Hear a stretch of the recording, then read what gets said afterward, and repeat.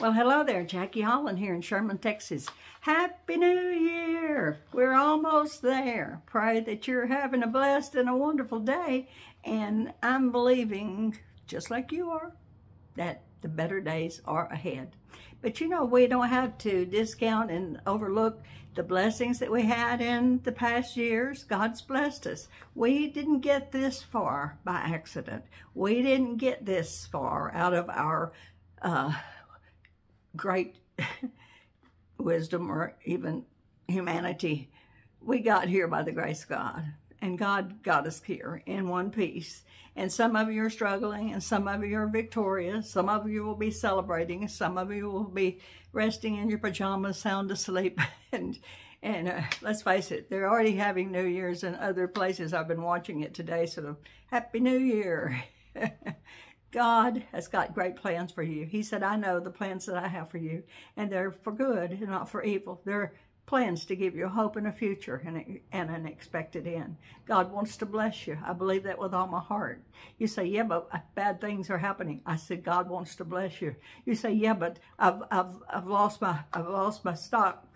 My stock went down. Well, you're alive, you're here, you have another chance. You got another $10 you can invest. Well, you know what? Don't give up. Don't quit trying. Don't quit believing. God is still on his throne. He gives you wisdom, he gives you insight, and he gives you direction. But you know what? The saddest thing, I guess, in the world is the fact to think that somebody would have everything tangible, and yet have nothing. They have everything. They have cars, homes. They can travel anywhere. They have people hanging on them, waiting on them hand and foot, catering to their every need. But you know, you let that same person get really sick, or a loved one get really sick, and they're trying to get help for them and get them well. They realize there's really not enough amount of money. When it comes right down to it, we need the help and the mercy of God, and we need the great physician to get us through. And the Lord is the great physician. This has been a hard year, but I've had several hard years, quite a few hard years. And many of you have been praying for your kids or your grandkids for a long, long time, and I'm just saying, just keep on believing. Don't ever, ever, ever give up. There's hope. And if God puts somebody on your heart to pray for them and to bless them, you do it in Jesus' name. You know, I've been thinking about Jerry Jones. There's a picture, my son has a picture of himself with Jerry Jones from some, well, I guess probably in the box part or somewhere several years ago. And I always loved that picture of he and Jerry Jones. And I love our Cowboys. Well, hello. My son just died. Here's his obituary. It's been 4 months, and about 2 more days. On the 4th, it'll be 4 months. Can't believe it's gone by so fast. Can't believe it. And he didn't take that Harley with him. He went. Naked into the world, we come into the world, and naked we leave. So basically, they clothed him, put something on that I'd taken up there, but he left with nothing. But he did leave with his faith. He had, the moment he died, he was with the Lord, because it said to be absent from the body is to be present with the Lord when you're a Christian. And I don't know Jerry Jones' status, but I would just say this, and I would say it openly, just in case somebody knows him. You can let him know that there's a old lady that's almost, I'll be 78 here in about 2 weeks. But every day, really at least twice a day, I walk by that picture of my son with Jerry Jones, and God put it on my heart to pray for Jerry Jones. And I don't know his situation with the Lord, but I don't have to know it. I just pray that Jerry Jones will be in heaven one of these days when he passes away, when his time has come. Because he could win the Super Bowl, he can have all these accolades and all these wonderful things and be a great, great man. And just have everything. But if he didn't have the Lord, he wouldn't have anything. So I'm not going to let go of Jerry Jones. I'm going to pray that Jerry Jones, and maybe he already does, I hope to God he does, but if not, I'm going to pray that he knows Jesus Christ as his Lord and Savior, and that he'll be right up there along with Howard and so many of your loved ones that have gone on before us, no matter what team you're on. See, it's Team Jesus. It's all about Jesus. Jesus is the author and the finisher of our faith. He's the Alpha and He's the Omega. He's the beginning and He's the end. So whatever we think we can do, we do it. We do it with all our might. And with the help of God, we do accomplish a lot of things. But I can tell you this, when it was time for my son to leave this world, it happened. And it happened in such a strange way. He had been sick for a long time with Crohn's disease and been in and out of the hospital for many years.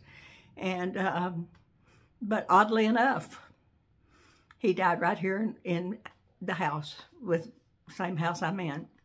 And I wound up being maybe right here when he was laying in, well, obviously he was in his room. He had, because we had split our house into a duplex because he took care of me because I have cancer.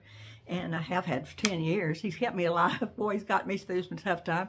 Then this last year, though, I got him, all of a sudden the table started turning and the person that was getting the care started giving the care. And he really struggled. Colitis, cellulitis, Crohn's. And he was so sick. And then one day, September 4th, came home. Went on about my business in my side of my duplex of the house. And did not even know that laying in the other room was my baby. Gone. Did he have a stroke? Did he have an aneurysm? Did he have a heart attack? I don't know. We were moving a lot of things around. He was doing a whole lot of changes for me in the house. And he had a lot of stuff stacked up there in his room. And he may have passed out, but I do know he hit his head on, looked like maybe some little antlers, deer antlers. We love deer antlers and deer heads and all that stuff. And he had gashed a hole in his head, but they said that's not what killed him. So they said he probably had a heart attack, so natural causes, but he suffered so much. We had spent all our money. We had spent everything we had. And a few people would come through along the way and send help. And God only knows how we needed it. Oh, my Lord. But when it came time and my son passed away, there was no insurance. There was no burial. There was nothing set aside for him. There was no plot, no family plot. There was nothing. I'm just a woman in ministry, and he was trying to help me succeed and stay alive. Oh, I had a good son. I miss him. But you know what? His time was up. His job was up. He's at rest. He's at peace. But you know what happened? One of the cousins came through and did a GoFundMe page. My website was down, and it went down the very same week, which was crazy, so that people couldn't just go to the website and donate. And but she did a GoFundMe, and there was enough money that came in that I could do the funeral. God provided. I felt like the Lord said right off the bat, don't stress about it. Don't worry about it at all. And I'm a member of Gateway Church in South Lake. I love my church. I was on staff with Mark Job and Pastor Tommy Briggs and different ones there for 15 years at Restoration Church in Euless. And you know, all of our lives just kind of changed. We went different ways here at Gateway.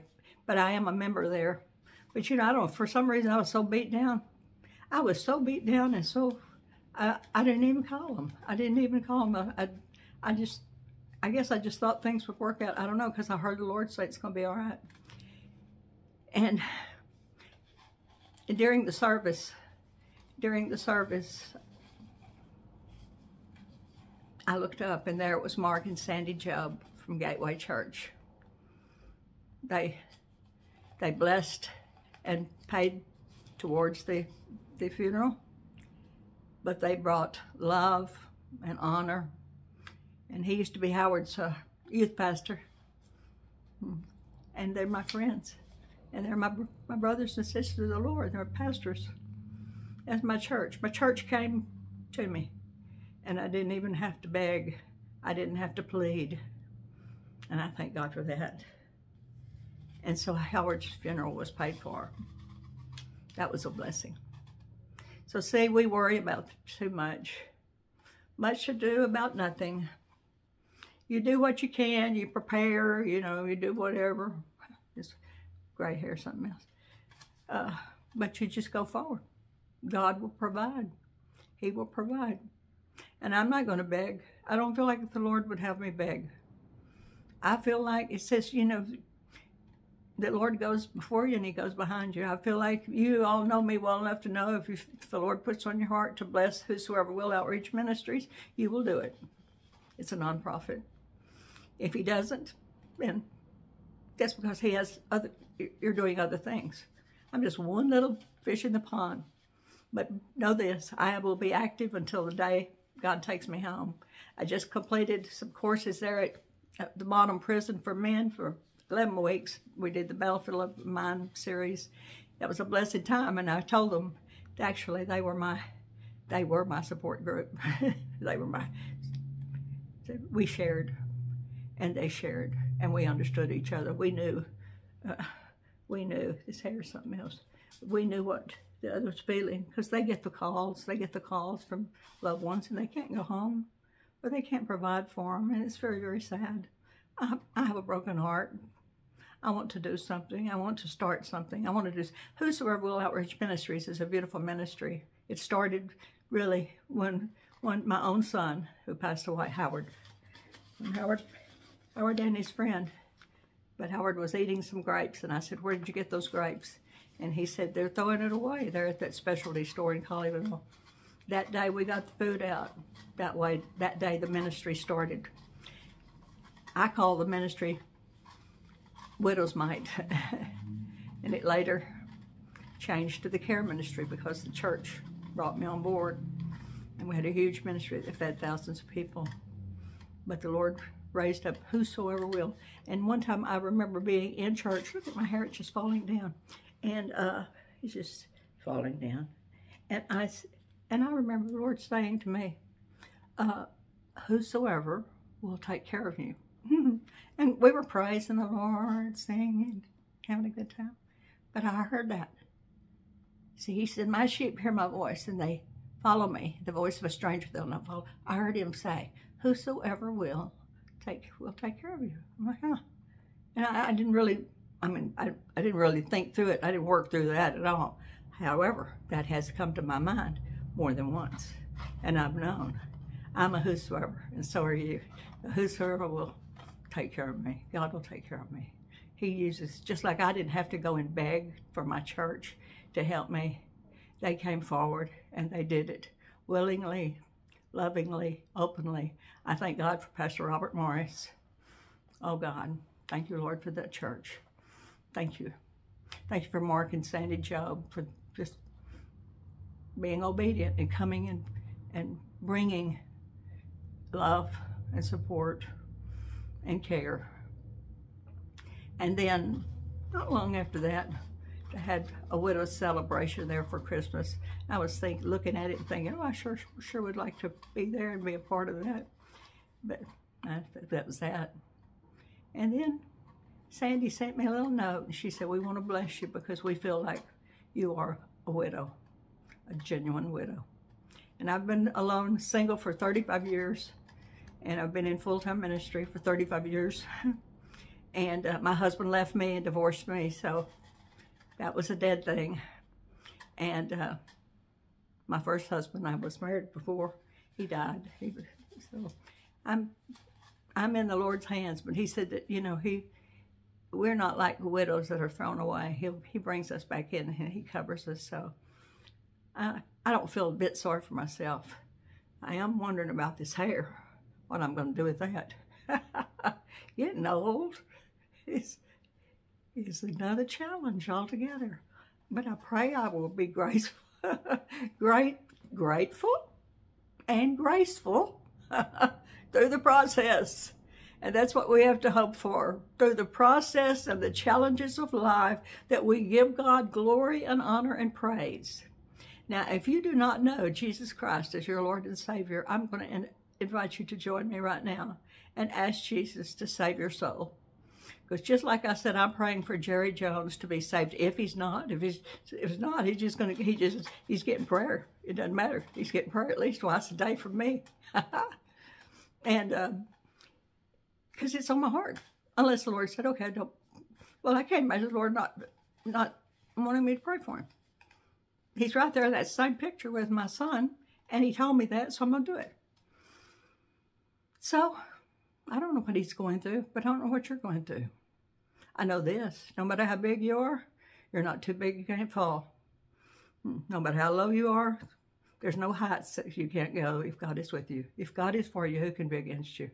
But all have sinned and all have come short. We all need the Lord. We're all whosoevers. Whosoever will call upon the name of the Lord, he said, will be saved.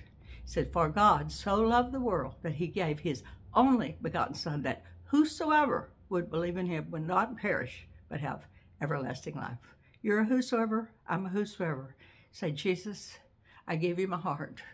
I give you my mind. I give you everything. All that I am or ever hope to be. I'm sorry for my sins. Please forgive me. Cleanse my heart. Wash me.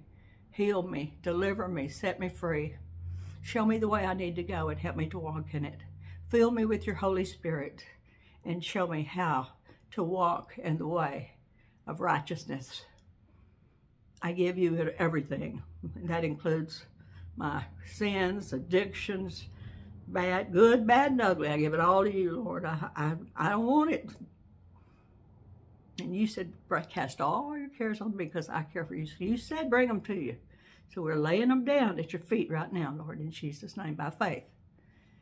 Now, Lord, bless my friends. Send somebody to speak to them and talk to them and encourage them along the way. And bless them from the top of their head to the soles of their feet. Heal your body. Heal our land. Pray for the peace of Jerusalem. Love your neighbor. Love God with all your heart, your mind, your soul, and your strength. Your neighbor's yourself. I love you. Happy New Year. It's going to be great. It's going to be a good one. And so, like I say, it's not that 2023 was so bad, even though we lost beloved people and bad things happened. It's life. Life happens. So life's not going to stop happening just because the year changes. It's already 2024 in other places. So Happy New Year. God bless you.